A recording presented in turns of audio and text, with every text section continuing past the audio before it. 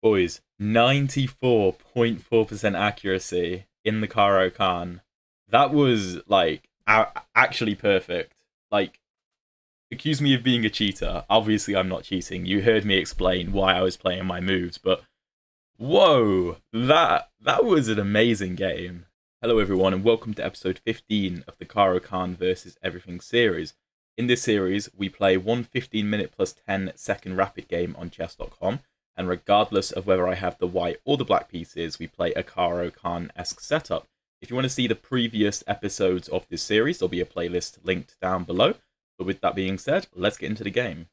Alright then, we are going to have our opponent abort the game and search for a new one, where my opponent will play, and we're going to get a Caro Kann proper against Mr. Taurus23 from, I think that's Malaysia. No, it's the Philippines. I think I mix up Malaysia and the Philippines quite often. I don't know why. Maybe they're right next to each other. Anyway, my opponent goes f4, and this is actually a viable move if he now pushes e5, which I expect him to do, otherwise it doesn't really make any sense. You're just preemptively waiting for me to go d5 so that you can push e5 with support. He doesn't do that, so that is really strange. Because what I think is going to happen is if he goes d4, he's going to leave a massive hole on the e4 square for me to put a knight on and probably put a bishop on f5 to secure very, very nicely. My opponent goes knight f3. We're going to go knight c6. You could play bishop g4. But knight to c6 accomplishes a similar task because it controls the squares that his knight is trying to control, if you see what I mean. My opponent goes bishop b5, so he now pins my knight. Bishop g4 is the move that I want to play to counterpin him, so he can't do anything like knight to e5 or knight to d4 to pressure my pinned knight. It wouldn't be the end of the world. We could do something like knight f6, and if knight e5, just play bishop to d7. But, I don't know. I think bishop g4 makes a lot of sense, because I also want to play the move e6, but I want to develop my bishop first. There are ideas as well if my opponent castles of queen b6 check, which would attack the king and attack the bishop, because the bishop is undefended. So we'll see what he does. We have to be careful. This knight can't move with some kind of check to pick up the bishop. That often happens when there's a bishop on c4. In some Caro Kann lines, where you end up taking on e4, like, you take with your d-pawn, and then they put, like, a bishop on c4, and then, like, they take, king takes, and knight e5, and you lose a bishop. And they obviously get a pawn in the process. But that's not what happens, so we don't have to worry about that. My opponent goes c3, and I assume he's intending a move like queen to a4 to break this pin and put more pressure on my knight. We could go queen b6 to attack the bishop and stop him from castling. After something like queen b6, queen a4, we could take this knight, double his pawns, and then just play a simple move like e6 or rook c8 to prepare a6. Although, oh no, that would be fine because our queen defends the a7 pawn. We have a few options. My only concern with playing moves like queen b6 and rook c8 is that I really want to develop my kingside pieces so that I can castle. If we play a move like e6, let's say, queen a4, then there's a bit of an issue because I can't take the knight because he'll take on c6 with check, and my bishop is being blocked by this pawn from helping. So what I need to do is make sure this knight is defended first. We could do it by queen b6 or rook c8.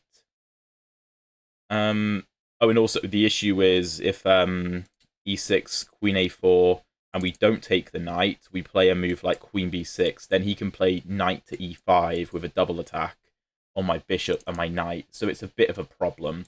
Therefore, I think queen b6 is the logical move. I think this makes a lot of sense. We're just attacking the bishop, defending a7, defending the knight. Defending b7 could be useful as well, because obviously our bishop has stepped away from the defense of the b7 pawn, which can often become a bit of a target for white in these Caro and Slav positions. A4 was a move I didn't consider, but I don't think it's anything to be worried about, because he can't push A5 because his bishop will hang, and he also can't castle because we're stopping it. I assume he's going to play a move like D4, but I think we can play like knight F6, and then if D4, we always have knight E4 on the cards, because like I said, this F4 move not only weakens this diagonal, but also weakens the E4 square massively if he moves his pawn to D4, which I think he kind of has to do, otherwise I don't know how he's going to castle. We could go A6 to ask this bishop a question, but the thing is, if he takes, I mean, we've wasted a move going A6, I think, and he could also retreat to E2 to help support this knight. Honestly, I think we'd just be helping him by playing A6.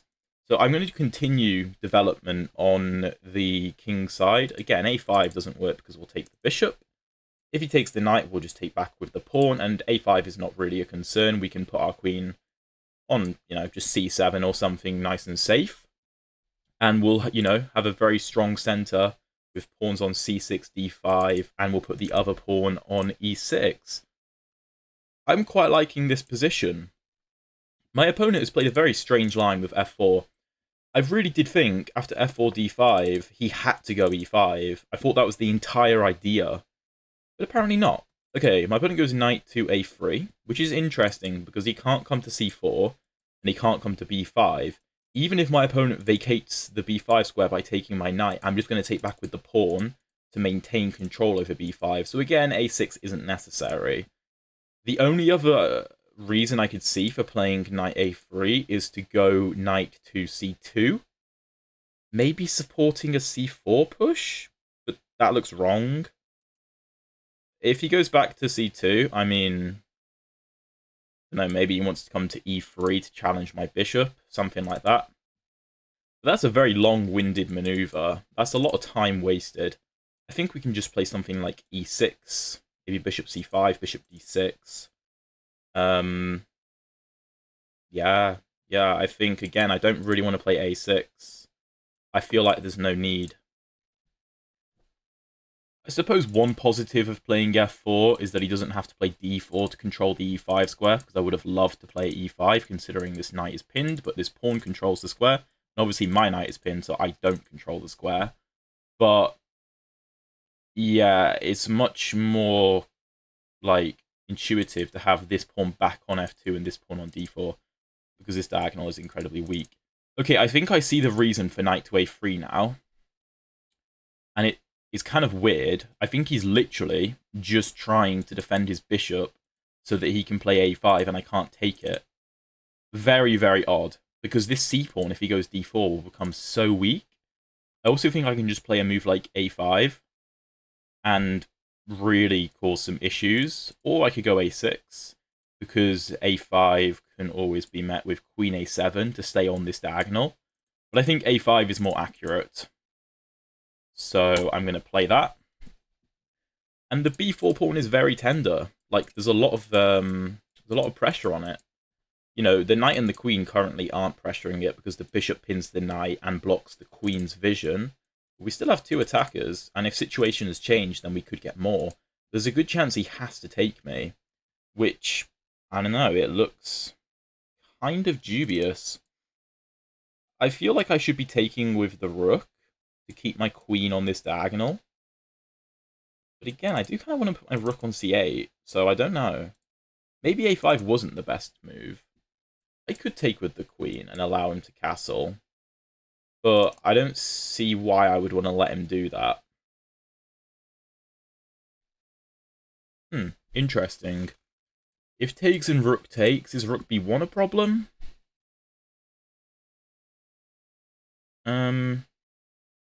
I could always just play something like queen c5, and d4 he would hang the c-pawn.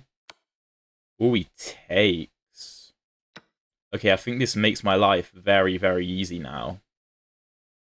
Of course, we're going to take back with the pawn, because I want to keep an eye on the b5 square and not let the knight in. We could take with the queen, but then he castles, and is, I guess, it's a bit easier for him. Rook takes looks more natural to me, especially because rook c8 isn't really a move I care about anymore. because we no longer have an open c5 to target the c3 pawn once d4 is played. d4 has to be played at some point, because he can't block this diagonal with his knight, and he needs to block this diagonal so that he can castle, because I'm preventing him from doing so. And queen takes would allow castling. It's probably still fine for me. I mean, I could just take on a4. Actually, I could just take on a4. And we would also be targeting the f4 pawn, because the d pawn hasn't moved yet, so the bishop doesn't defend the square. So something like queen a5, castles, queen a4, rook a4, knight e5. Ah, no, we can't take it because the rook will be defending it. Okay, okay. Queen takes castles, queen takes, rook takes, knight e5. He's attacking c6 and he's attacking my bishop. Not sure I love that. Rook a5, rook b1, rook, queen a7 to guard the b8 and b7 squares. We are threatening to take a4 still. His knight's also pressured. The knight can only really go to c2. We can bring this bishop out to c5 to get even more control over this diagonal. Although he does just play d4, so maybe bishop to d6 and castles is better. Very interesting. But we will have really big pressure on the a4 pawn. And it's tough to kick my rook out as well. So I'm going to take with the rook. I'm not sure if this was the best approach or not. But it feels good. It feels good. Also, bishop d6 will control the b8 square, which is useful. Again, my queen goes to a7, not only to stay on this diagonal, but also to prevent this rook from infiltrating my position, because, you know, I don't want to allow it. He could go queen b3, I suppose. That is a move I didn't consider, trying to play queen to b8. Queen b3, I would like to take this knight, but queen b8, rook b8, king d7... You can just take. Although maybe I can take the knight there, and then if he takes my rook, then I take his bishop, and he hasn't had time to castle, so his rook won't be defending the bishop. Very interesting position. Queen b3. We can also consider bishop to d6, guarding the b8 square. And if he tries to do something like queen b7, we can just go queen b7, rook b7, bishop f3, pawn f3, rook a4. Interesting. Taking looks good to me. It does. Because I don't want to allow a move like knight e5. That's quite uncomfortable. Bishop f3. If he takes back, then just bishop d6 and we're fine. If queen b7, rook b7, we can just take on a4 or we can castle. We have loads of different things we can do.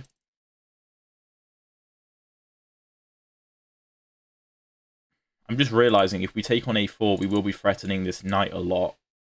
But if we take on a4, queen b8, rook b8, king d7.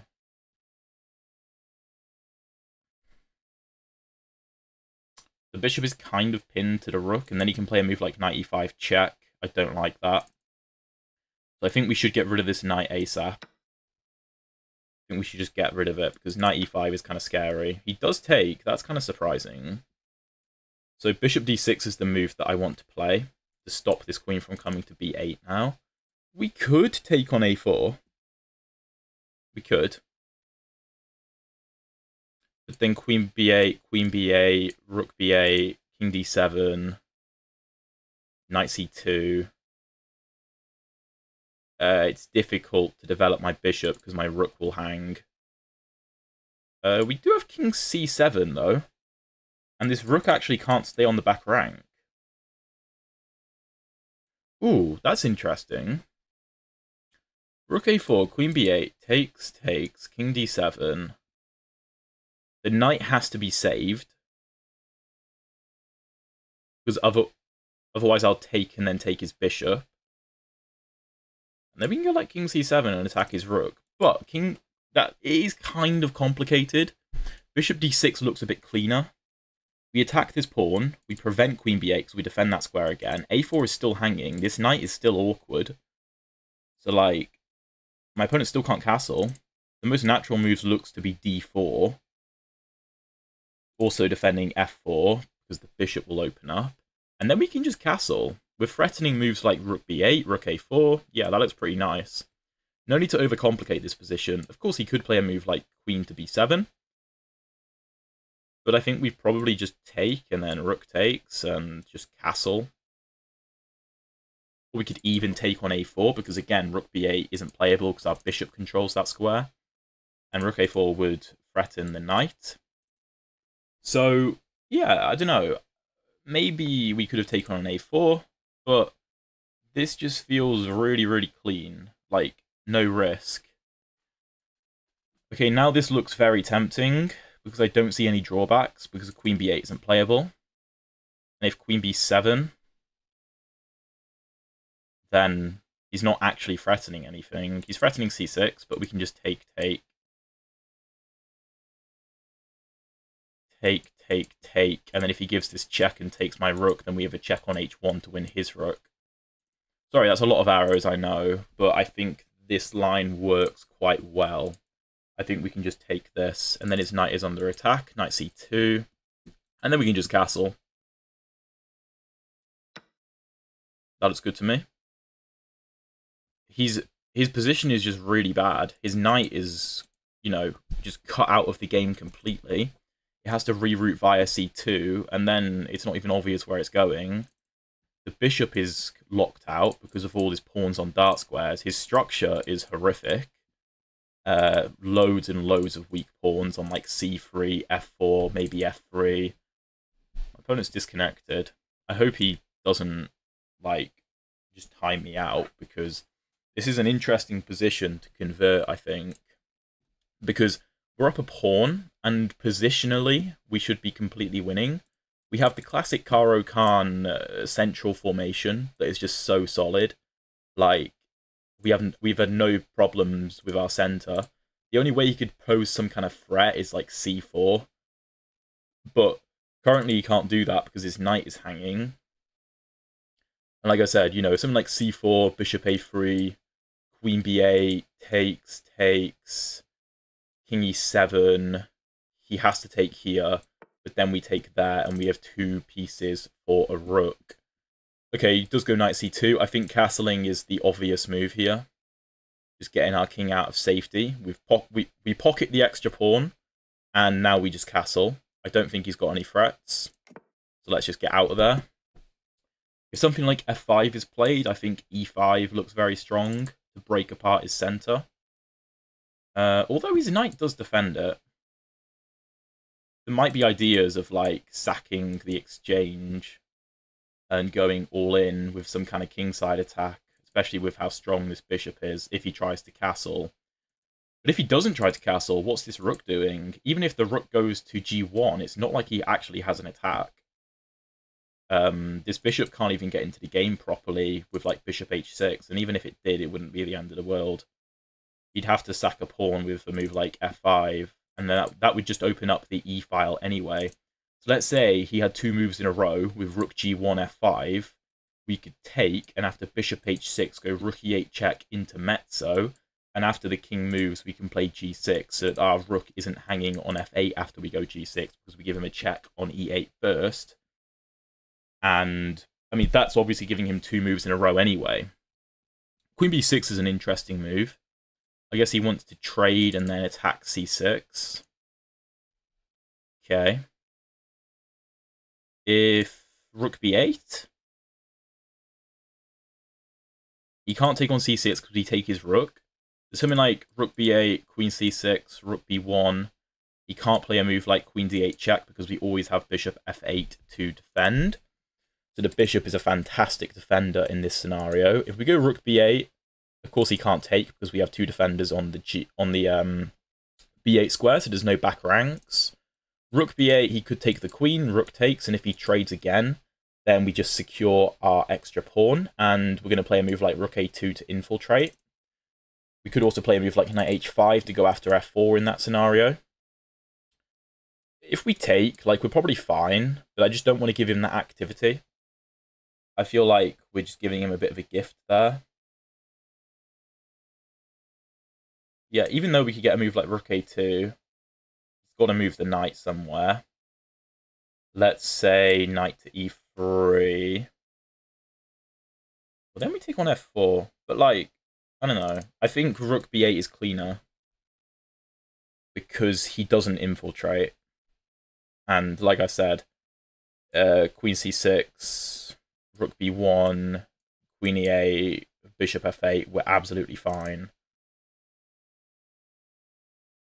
Yeah, I think rook b8 works. I think rook b8 works. You've got to calculate it, of course, but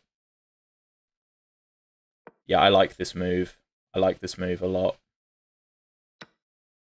Okay, he trades. Maybe he trades the rooks as well. I think he has to. And yeah, it's just not simple for him. His best... Oh, he castles. That brings his king out of the action a bit. I feel like it needed to be more in there. If we go rook a2, something like knight b4 goes after c6, that's kind of annoying. So maybe bishop back to d6 to prepare c5, which would be defended by the bishop. We could consider the move knight h5 to go after f4. I guess if knight to b4, we could always play a move like rook c7, but that's incredibly ugly. We could also play bishop d6, so that if knight b4, we could take it. This is not an easy conversion, in fairness. It's not fully obvious how to go about this.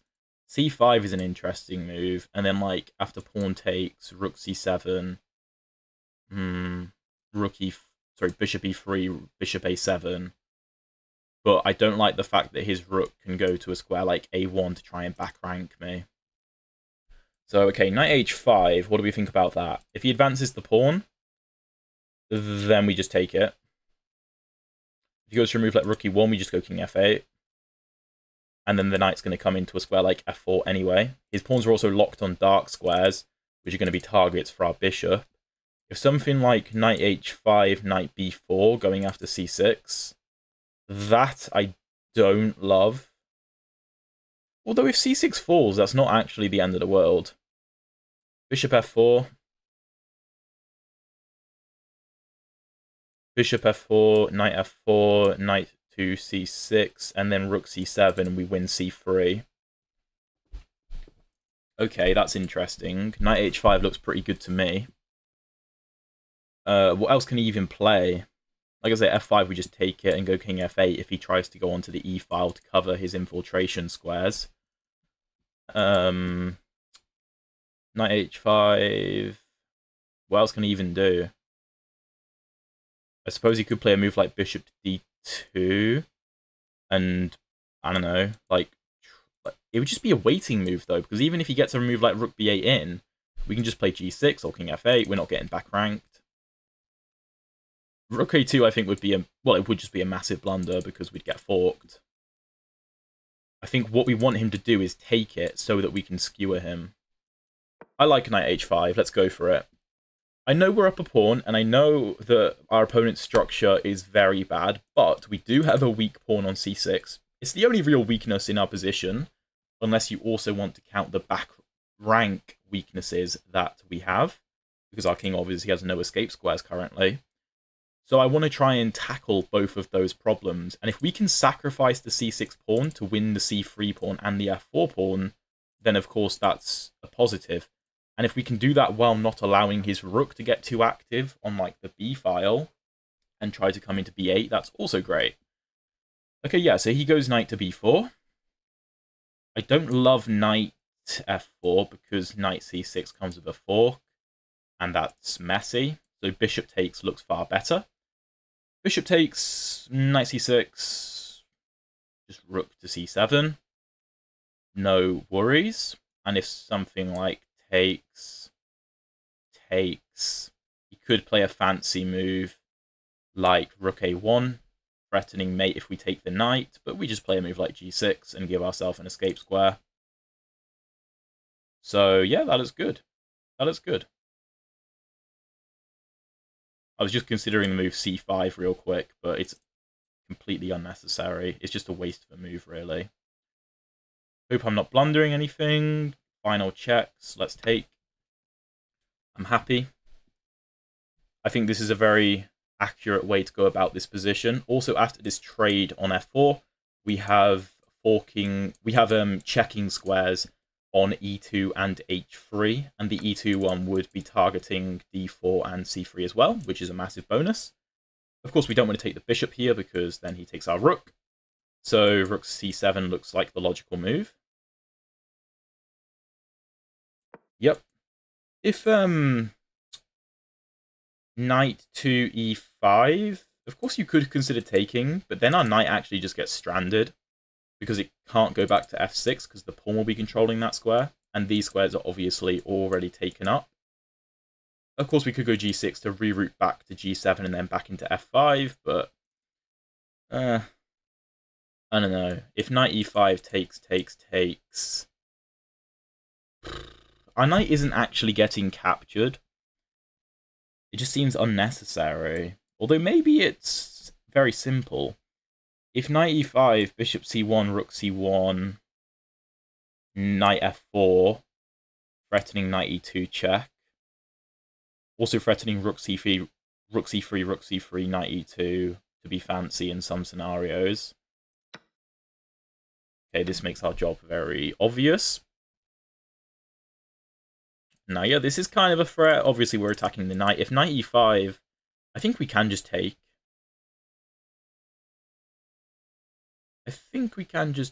Even if we lose the f7 pawn. Although we could start with f6 to give our king an escape square and force the knight away. Oh, I like that. f6, knight g4 is the only move where the knight doesn't die.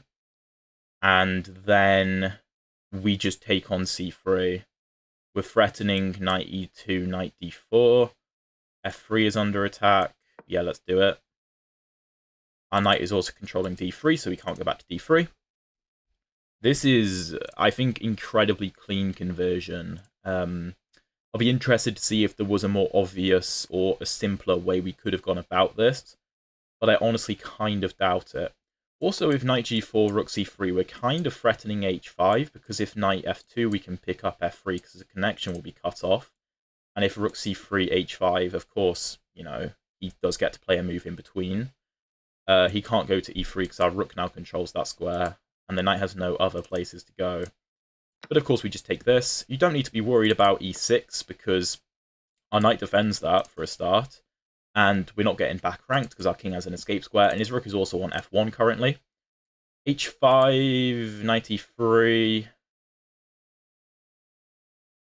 It's not an obvious way to go about winning that. We could go rook to b2.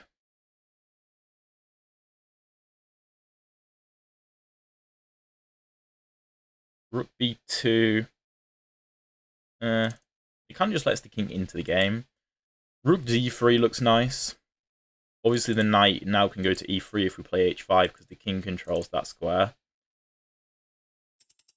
I did consider h5, knight e3, and a move like knight h3 to try and deflect the king, but the king can always go to e2. And we don't have any useful check apart from just coming back. Rook d3 looks kind of annoying for white to deal with, so I'm going to play it. You do have to be careful because you're aligning your knight and rook.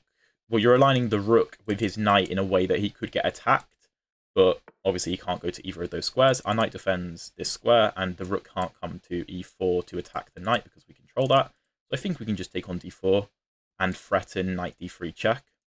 But yeah, we're just threatening knight to d3 check, and this is defended well. We're now up 3 pawns, and he's just going to give us the rook.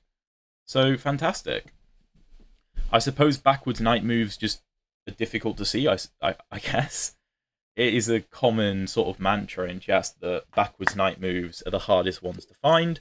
But of course, that will end the game.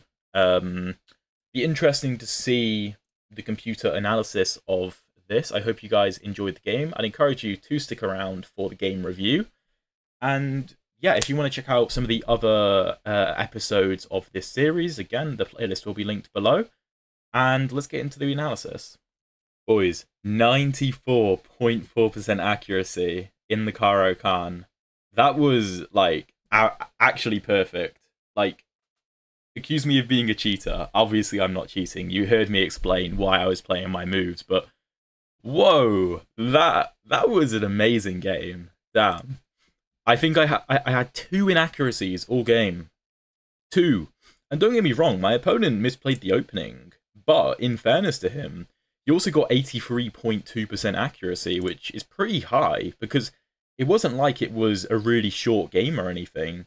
You know, you get those short games where you get, like, I think Lavs, you'll be watching this. You put in the Discord, I think yesterday when I'm recording this, or it'll be 2 days ago when this video comes out. At least to everyone else, channel members do see it early. But yeah, he got like 99.9% because he just followed some like opening trap sort of thing. But it was like an actual game that wasn't just opening theory. So, you know, 83 is still pretty good. So fair play to my opponent. Yeah, my opponent starts with e4. Of course, we're going for a Caro Kann. f4, d5. And the computer agrees, like, you have to go e5, because otherwise f4 makes 0 sense. Absolutely no sense. e5 is the move. Don't get me wrong, like, this position is not good for white. It's just equal, as the evaluation bar seems to be saying, like 0, 0, 0. And, you know, I think it is viable, because you can kind of catch some Caro players out of theory with this line, but taking is just an inaccuracy. You know, on move 3, it's just bad. And you take back with the c-pawn, of course, because you want to keep control over the light squares in the center and build around your d-pawn. Again, my opponent should be trying to play d4, and it obviously, as the game develops, you see why d4 was so necessary, because us getting on this diagonal was so problematic for him. But the issue is, after like knight f6, bishop f5, e6, knight c6, bishop d6 or e7, those types of moves, we're going to have incredible control over the e4 square. White is just positionally worse because of it. And also we have the c file to work with. But yeah, he goes knight f3, we go knight c6. Of course, you could have played bishop g4 in this position, but knight c6 just felt a little bit better. Typically, you want to get the knight out before the bishop in these Caro positions, and the computer agrees, actually. I think because of h3. Ah, right, so h3 makes this a bit of an issue for me, because I can't retreat to h5 as I'm going to get trapped. This justifies the f-pawn move. So I either have to retreat all the way back to c8 or d7, or I have to take the knight. And I just don't want to trade off my bishop like this for no reason. So we go knight c6 first. Bishop e5, bishop g4. If my opponent goes h3, again, I can't retreat. I do have to take. But I don't know. I just have to play a move like e6. I go knight f6, bishop c5, maybe, castles. This is such an easy position. And my opponent still can't castle, because queen b6 check picks up the bishop. So he has to give his bishop away. He goes c3, which kind of just an odd move. And I was debating between a few moves in this position. e6 looked nice, knight f6 looked okay, rook c8 looked good, because I didn't like the prospect of queen a4 in some positions. And queen b6 also looked very good, because it did a lot of things in one go, as I described. I played it. It's the best move. Hopefully it makes sense as to why I played it. It's just a very active queen, and it's also not in any danger. A lot of the time, you don't want to develop your queen too early, because it can be kicked around by pawns, by minor pieces very easily, and your opponent can develop with tempo. Like, let's say this pawn was on d3 and this pawn was back on f2, then bishop to e3 would develop with tempo if this bishop was defended. But that's a lot of criteria that don't apply to this position. So he goes a4 to defend the bishop. I honestly thought a move like bishop e2 was better. Queen to a4, I have to take on f3, of course, because I can't allow a move like knight e5 with this kind of thing going on. he's got to take back, and his position is just bad. I was going to play a move like rook to c8, or knight f6, or e6 in this position. The computer does like a6. I don't see the point, because you're not actually threatening to take, because your rook would hang. So white can just ignore you. I suppose after you play rook c8, then it will be a threat. But personally, I would just want to switch the move order around and play rook c8 first. I don't know. Computers are going to be computers. a4 is played, defending the bishop. Makes sense. Bishop to e2 was better, but that is obviously quite passive, and I can develop very, very easily. e6, bishop c5 if he doesn't play d4. Maybe I would want to invoke d4, like entice him into playing it by going bishop c5, and then like dropping back to d6 so I can put a knight on e4. I don't know. We didn't get that though. a4 is played. I go knight f6. e6 was a little better, but we're just developing, whatever. Knight a3. Again, just very odd development. It made more sense to me to play a move like d4, followed by a knight to d2. This just looked far more natural, something like this, or castling, or something along those lines. And I think the computer does kind of agree with me. It always likes the move h3, because, well, I actually don't have to take, because now if g4, bishop g6, he doesn't have f5, because my pawn helps defend. The computer just wants to take a ton of space and believes that it's absolutely fine, which I think is absolutely maniacal. But Stockfish is going to stockfish. Knight a3. I explained the reason for this behind this in the game, and my opponent enlightened me to the reason of it by his next move b4, semi-threatening a5 to attack my queen with his knight defending his bishop. I thought the idea was to rotate the knight to c2 to try and control the dark squares in the position, which I thought was unnecessary because I thought he was going to go d4 anyway, so it made more sense for me to put the knight from c2 onto e3 to attack my bishop, but he could have just played h3, and that would have done a good enough job. Anyway, knight f6, knight a3, we go e6. The computer does like a6. I didn't think it was necessary. And after takes, knight c2, e6. The position is just nice, I suppose. I guess the computer wants to force the issue here. I thought there's no need to force the issue. My opponent goes b4. Again, it justifies the move knight a3, but it's not the right idea. A lot of the time, humans tend to tunnel vision ideas. They go, okay, I've played knight a3 to defend my bishop so that I can push my pawn to a5, but I need to play b4 to defend the a5 square so that I can play a5. You've spent 1, 2, and potentially 3 moves just to attack my queen. And a6 is the best move, by the way.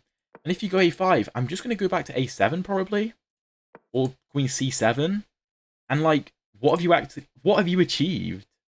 Like, you just spent 3 moves on this really intricate plan to accomplish basically nothing. Did you, what, kick my queen off this diagonal? Like, big deal. You're gonna have to take me here. And if you want to castle and justify your decision, like, cool, but currently f4 is hanging. So you probably have to play a move like d4 first to defend. Knight e4, castle, c3 is hanging, so you can't even castle yet. Let's say, I don't know, bishop d2 you can't really play, because I'll take it probably. After queen d2, I can then take here and double the pawns. Bishop d6 is game over. I go a5, which was a bit inaccurate, apparently. Taking was the best idea. And I was torn between rook takes and queen takes. I think I wanted to go rook takes, but I didn't know if I could get away with it. After rook takes and rook b1, it looked a little bit scary. Okay, apparently knight e4, and I don't need to worry about anything, because if you take here, then I just take. The bishop has no other useful discoveries.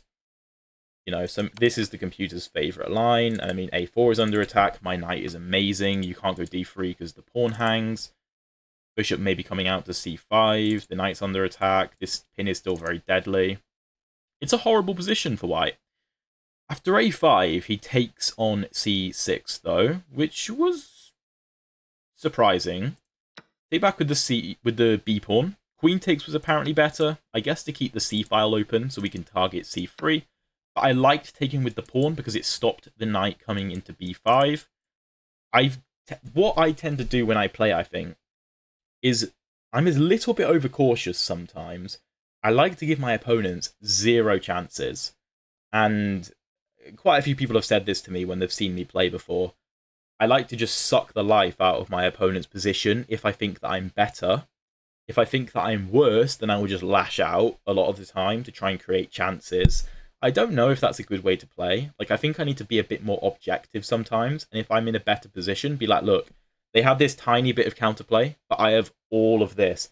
And I think I kind of achieved that in this game when I took on a4. And I was like, look, I know you have some infiltration tactics, or not tactics, but chances, but I don't think they work. So I'm trying to work on my game style. Anyway, bc6, ba5, we take with the rook. I think it's kind of interchangeable, to be honest. Queen takes or rook takes. I didn't want to take with the queen because I just allowed my opponent to castle. And I'm still winning, but why allow my opponent to castle? I decide on rook takes instead, because I thought rook b1 was the most natural follow-up move, and then I can play queen to a7, and I loved this, because I felt like my queen was an amazing piece, controlling so many important squares, right? He goes queen b3, and I take on f3. Bishop d6 was playable. The computer slightly prefers it. It also likes taking on a4. I thought this was a little risky. King d7. Can he not go knight e5? Ah, king c7. Yeah, there were quite a few lines that I calculated in this sort of position. After bishop takes, pawn takes, which the computer likes just as much as taking the pawn on a4, really. I went bishop d6, which is the best move.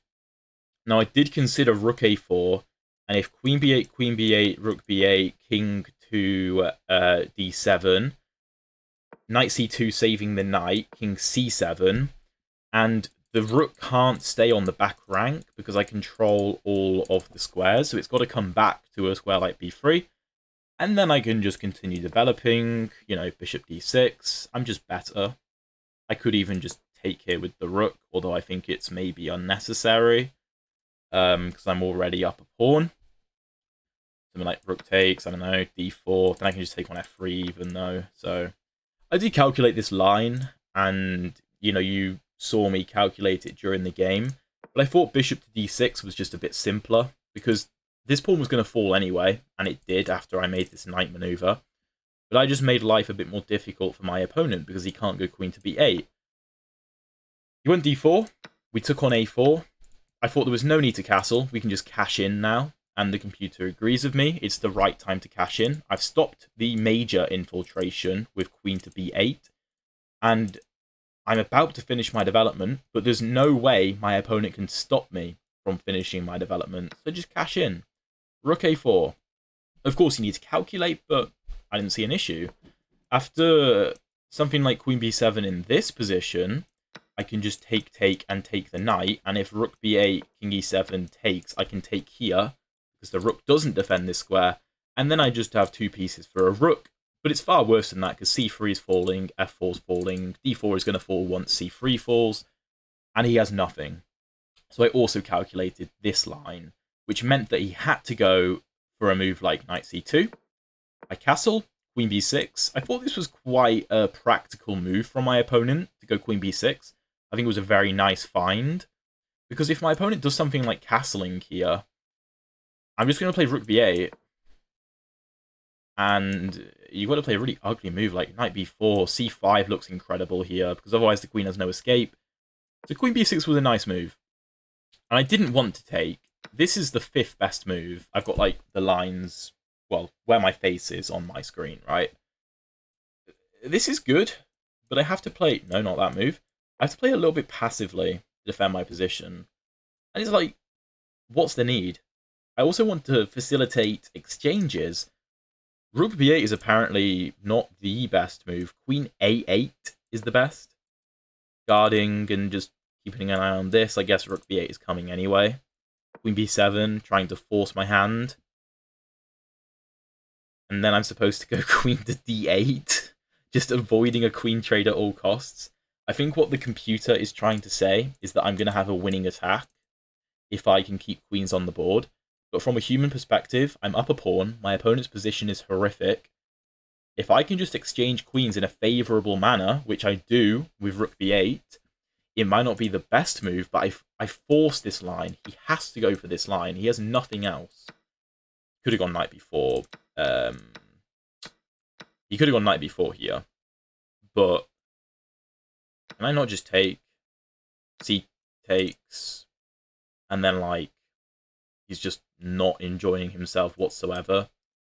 Rook a4, bishop d2. I can just put my knight on a square like c4. Knight e8, knight d6, knight c4, I think is the idea. Or f5. Yeah, this just looks very comfortable. I could try and bring my king to d7 as well, but I could also just do nothing and go c5. I could go knight h5. There's so many different opportunities. He can't even move the knight, really, because I'll take his rook anyway. So there's no need to cash in with bishop takes too early. He takes, I think this was kind of forced, to be honest. He castles, which was kind of surprising. I thought king to e2 was better. King d2 would have been nice, but that blocks the bishop's connection to f4. The computer agrees with me. Keeping the king in the center is definitely the better idea. I guess rook a2 does pin the knight to the king. You can just go king d3, and your king's actually doing quite a good job. It's probably a bit harder for me to prove my advantage here, at least in my eyes. Castling, though, I think is kind of an automatic move for a lot of people. He spent the entire game trying to castle, but now it just puts his king in a sub-optimal position. We go knight h5. The second best move, I think. The computer also likes just giving my king some space, but knight h5 all the same, knight b4. And we take on f4 with the bishop. I didn't want to take with the knight because of knight c6. I just, like, every single one of my pieces is under attack. And I need to find rook a2 or rook a8. I think, oh, I could also go rook b7. But this is, like, an unnecessarily complicated line. And my opponent could potentially even draw this as well. Because his pawn structure is so bad, probably not. But being only a pawn down in a rook endgame is drawable. I think his pawn structure is too bad, though. So realistically, I wouldn't want to play that line. And rook to a2, apparently, I need to go for. Knight e2. If the king goes here, then I take on c1 with check. But if he goes to h1, then I need to find rook a1. And the bishop can't move because the rook hangs. I mean, it's just way too difficult. So bishop f4 is, well, it is the best move anyway, but it's just practically far easier to play. Knight c6, we go rook c7, bishop f4, knight f4, and knight e5, which is a mistake. Rook b1 is better, and this is kind of what I expected. Just trying to bait me into taking the knight to give me back rank mate.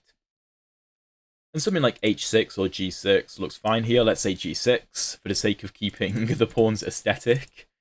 Something like rook b6, apparently. I could just slow play this position even. King g7. Although, can I not just do this and take? I think my knight is a little bit offside here, because it doesn't have many squares to go to, which is what the computer's trying to say. But even so, you're just up 2 clean pawns.